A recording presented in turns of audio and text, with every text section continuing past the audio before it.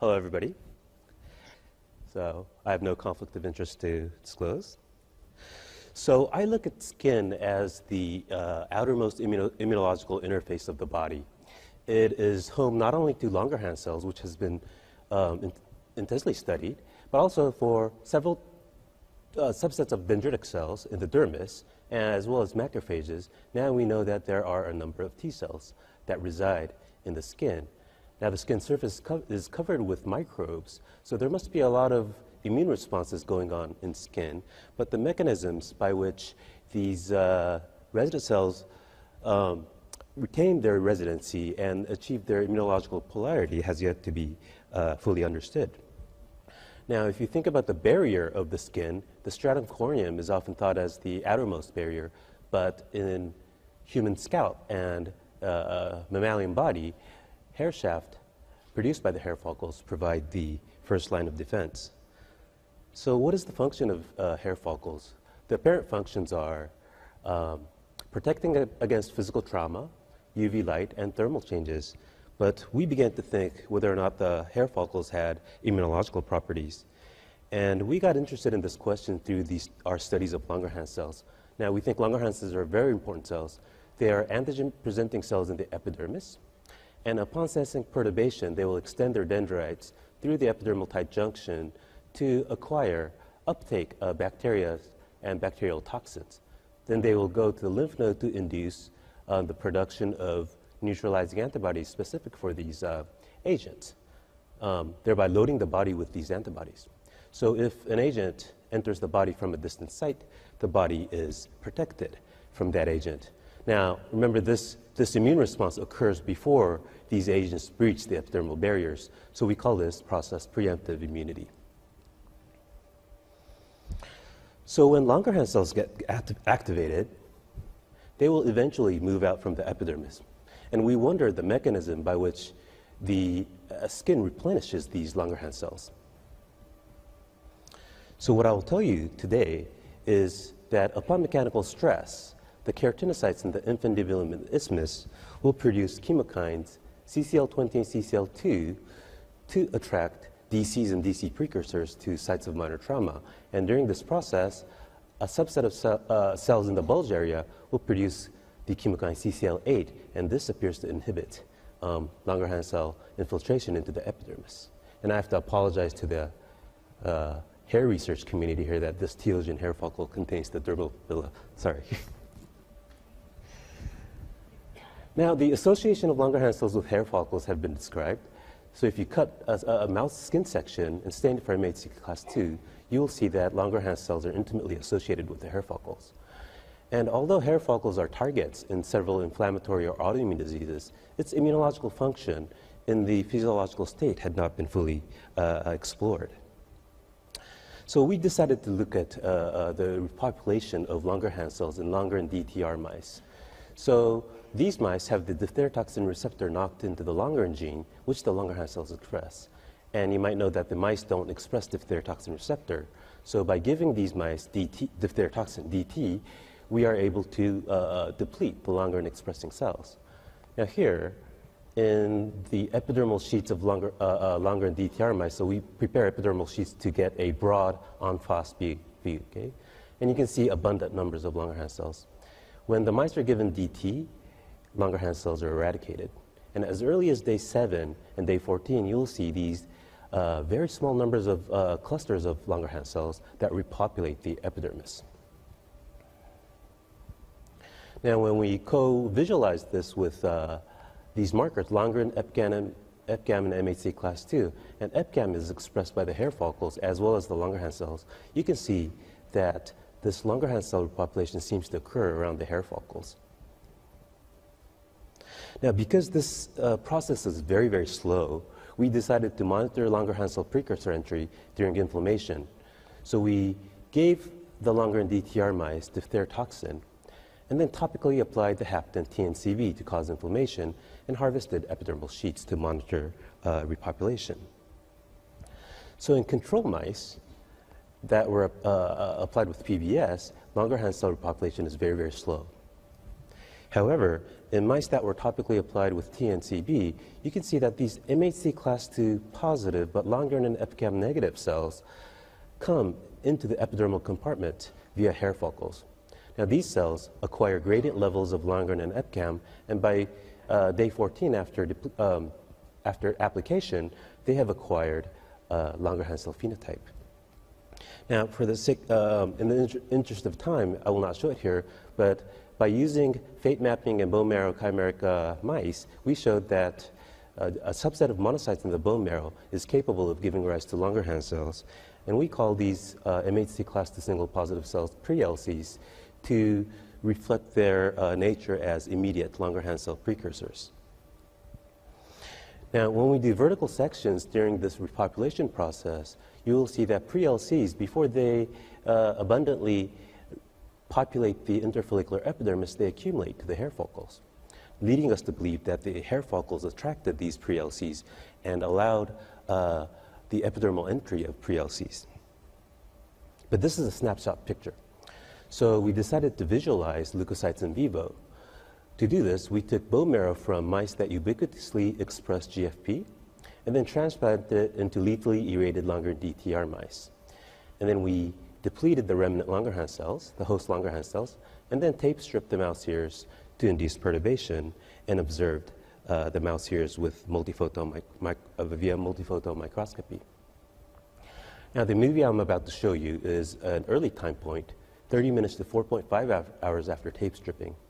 Now, these green structures are hair shafts reflecting the position of hair follicles, and these green dots are donor-derived leukocytes, and these were mostly dendritic cells or macrophages. When we tape strip the mouse ears, this is what happens. So the donor-derived leukocytes massively accumulate to the hair follicles, giving us confidence that there must be a mechanism by which hair follicles recruited these leukocytes to sites of minor trauma. And we don't think these are all Langerhans cell precursors. It was around 18 hours after tape stripping when we found these cells with dendritic morphology consistent with them being pre-LCs appear in the hair follicles and then appear to seem to crawl into the epidermal component. So in vivo, Langerhans cells do repopulate through the hair follicles. So we were interested in understanding the mechanism of Langerhans cell recruitment by the hair follicles, and to do this, we had to enable the sorting of different keratinocyte subsets to perform gene analyses via real-time PCR. So what we did was we combined established and new markers to highlight the different compartments of the hair follicles or the epidermis. So stem cell antigen 1, a well-known hematopoietic stem cell marker, is actually expressed in the interfollicular epidermis to the infundibulum area. Epicam is expressed throughout the epidermis, but is highly expressed in the infundibulum and in particular in the isthmus area. CD34 is a well-known marker that highlights the whole bulge area, and alpha-6 integrin outlines the basal layer bulge. So you can see this epicam high area sits on top of the bulge area. All of these markers can be used by flow cytometry to sort cells. So we sorted the cells, the keratinocytes, into those from the infundibulum, interfollicular epidermis, isthmus, and the bulge further into basal layer bulge and the suprabasal layer bulge. And when we sorted and did real-time PCR analysis, we found that the infundibulum expressed the chemokine CCL20, which is a ligand for CCR6. The isthmus expressed CCL2, which is a ligand for CCR2. And these are both strong myeloid cell chemoattractants. The bulge area did not express much chemokines, but a subset of cells, the suprabasal layer bulge cells, expressed CCL8, which is a CCR8 ligand. Now, chemokines are not trivial to visualize, but we were able to visualize CCL8.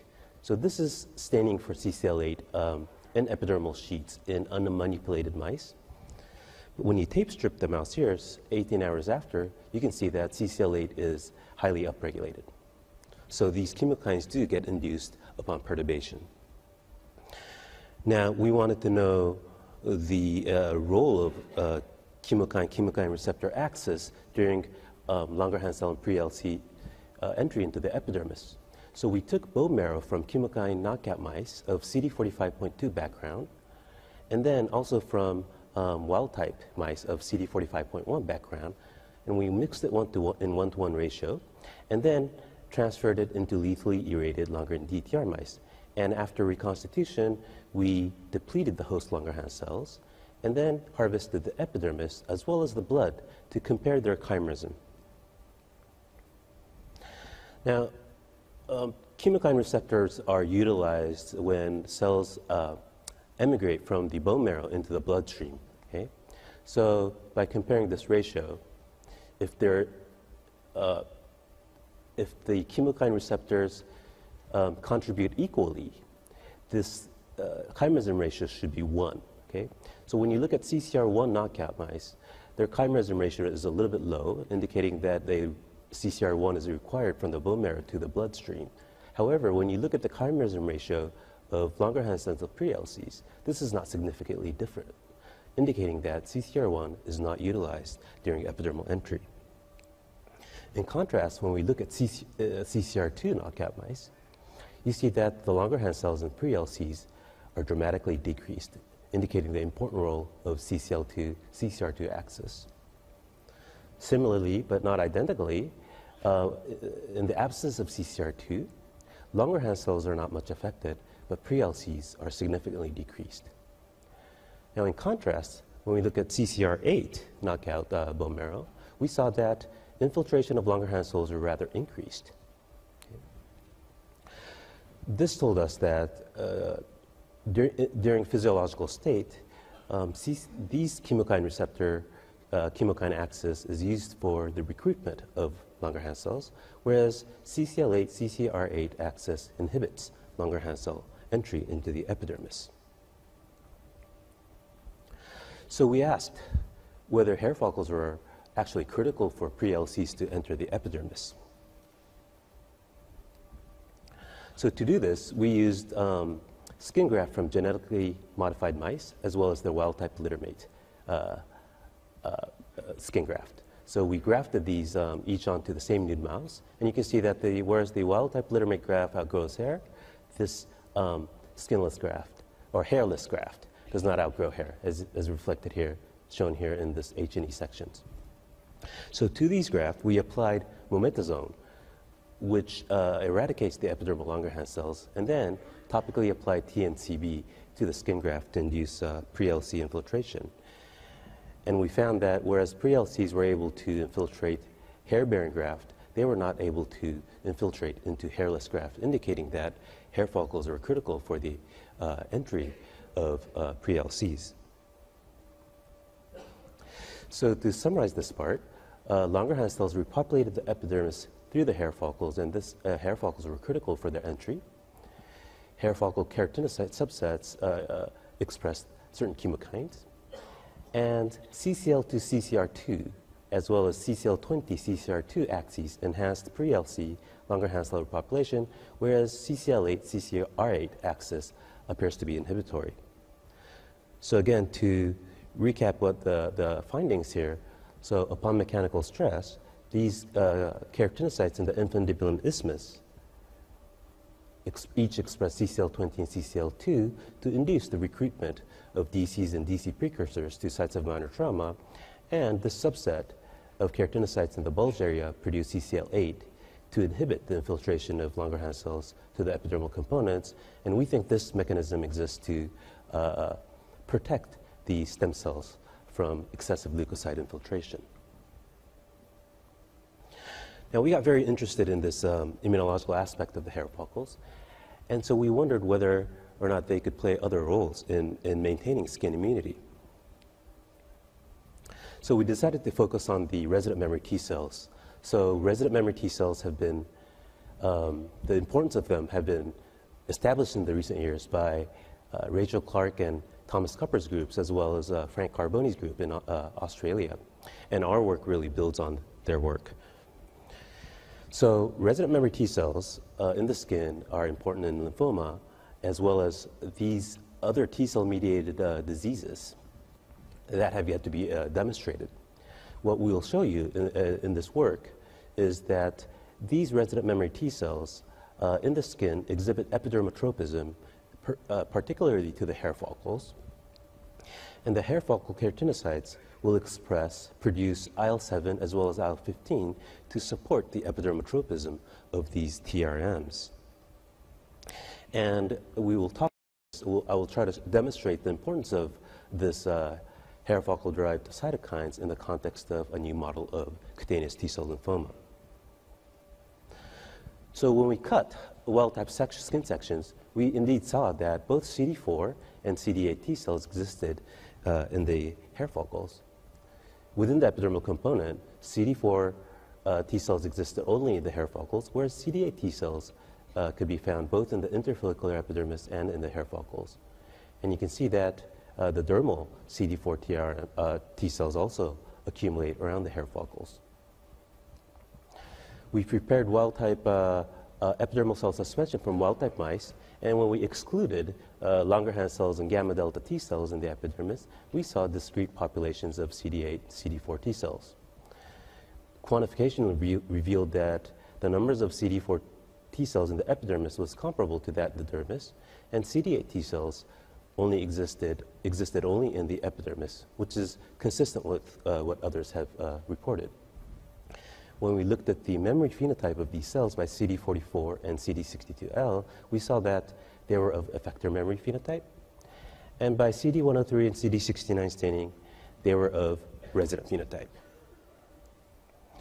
Now, Tom Kuppert's group has reported a very interesting finding. So upon viral infection, they used vaccinivirus, and when vaccinivirus are infected onto, for example, the left ear, the T cells come in and eradicate the virus, right?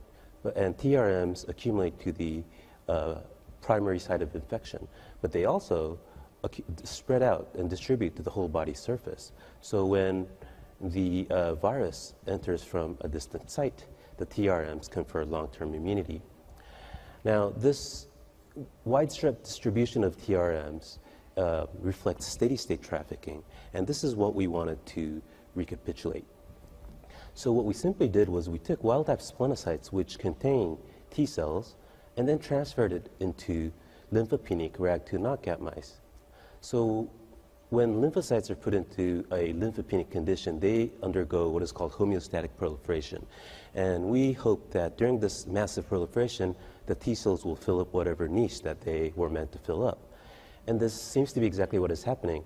Around at day 10 after transfer, we saw both CD4 and CD8 T cells enter the epidermis, and they reached levels that were comparable to wild-type animals by day 14. When we looked at epidermal sheaths during this process, we saw that CD4 T cells accumulated to the hair follicles, and CD8 T cells also accumulated to the hair follicles, but they were also found in interfollicular epidermis, consistent with the wild-type mice. Now, you might know that the generation or the maintenance of memory T cells require some cytokines, and these are IL-7 and IL-15. So we analyzed these epidermotropic TRMs for IL-15, IL-7 receptor expression, and indeed they do. Both subsets express both cytokine receptors. Again, we sorted the epidermal keratinocytes into 5 subsets and performed real-time PCR to identify which cells are producing IL-7 and 15, and found, again, that it is the infundibulum and the isthmus keratinocytes that predominantly express mRNA for both IL-15 and IL-7. And this expression pattern is very similar to the chemokines. Therefore, it appears that this superficial part of the hair follicles support to enhance immunity. Now, in the interest of time, we did a number of bone marrow chimeric and inducible ablation experiments to show the role of hair follicle-derived cytokines, but I will just do a schematic demonstration here. So in the absence of IL-15 from the hair follicles, only the CD8 TRMs are affected, okay? And when we induce the ablation of IL-7 from the hair follicles, both CD4 and CD8 TRM are affected, okay? So they critically rely on these hair follicle-derived cytokines. So the biology of these skin TRMs going right into the epidermis in the absence of any inflammatory cues reminded us of the important disease cutaneous T-cell lymphoma, CTCL. There are two classic types of CTCL, mycosis fungoides and Sézary syndrome.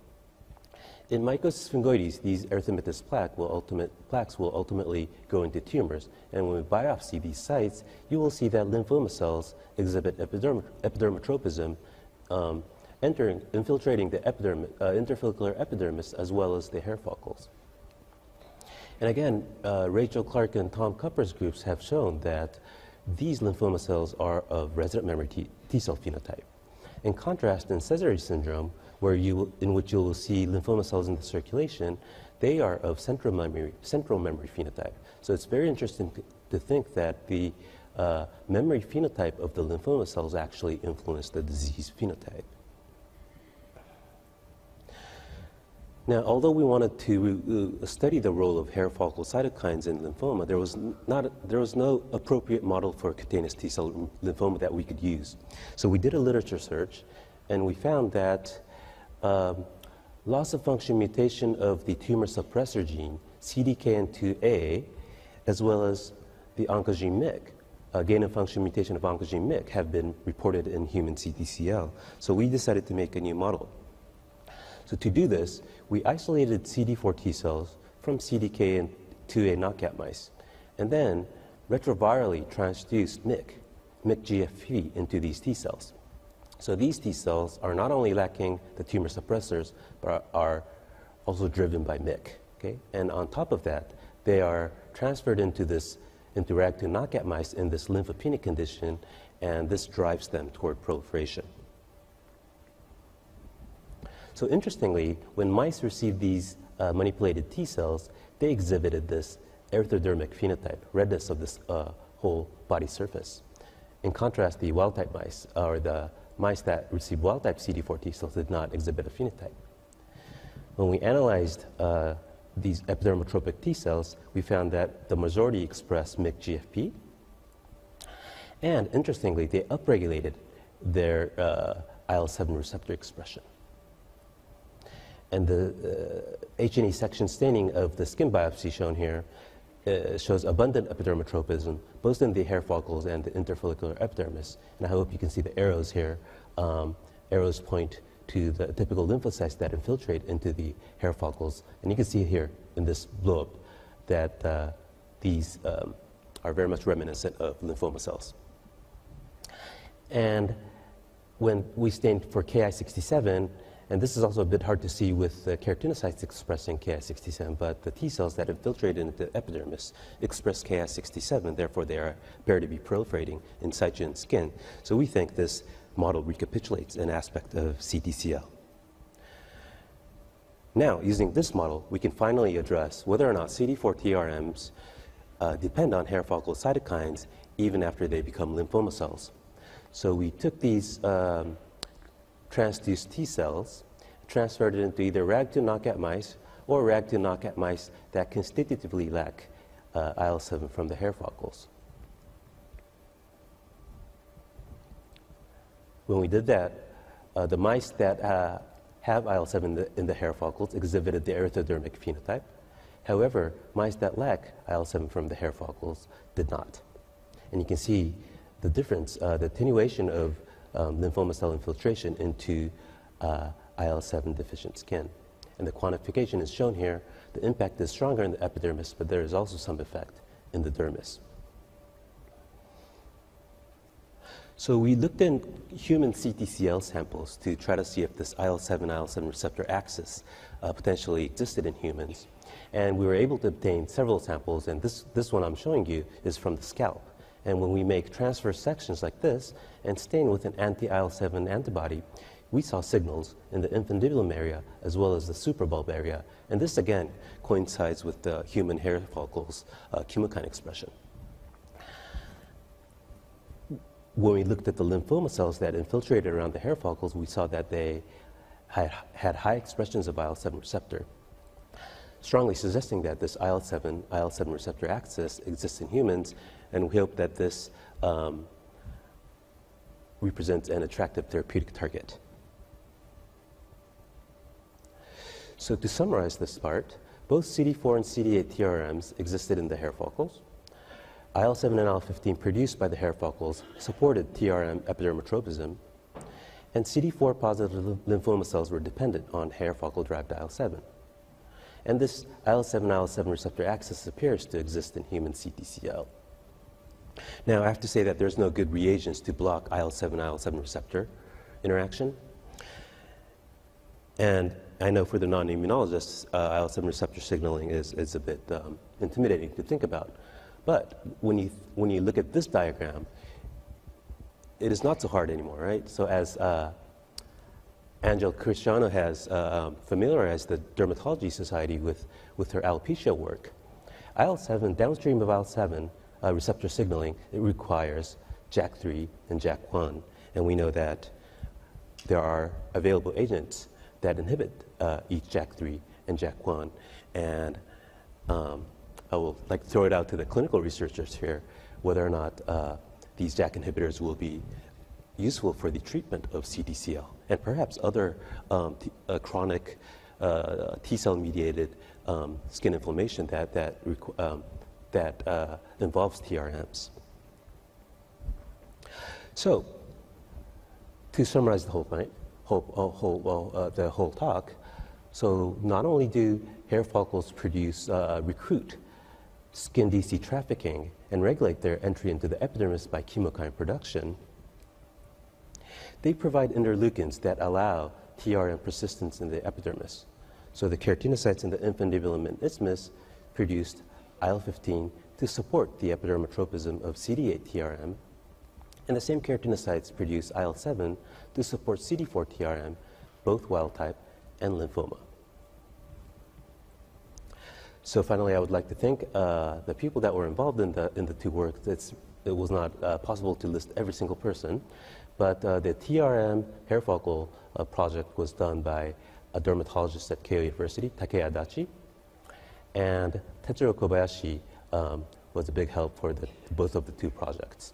And last but not least, I would like to thank my previous boss, Masao Magai, as well as my current boss, Mark Udy, for their long-standing support. Thank you for your attention.